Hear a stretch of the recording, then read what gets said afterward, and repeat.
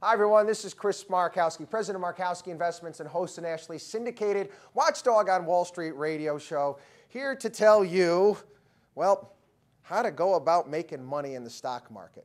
Well, how does one go about making money in the stock market? I know it's a cliche, right?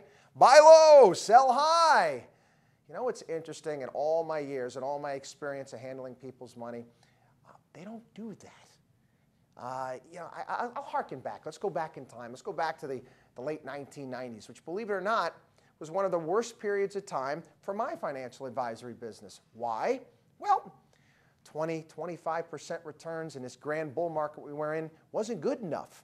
People wanted to jump in at the highs. They were watching buymytoothpaste.com and other nonsensical companies go public at these ridiculous levels, and they wanted to buy them at the high.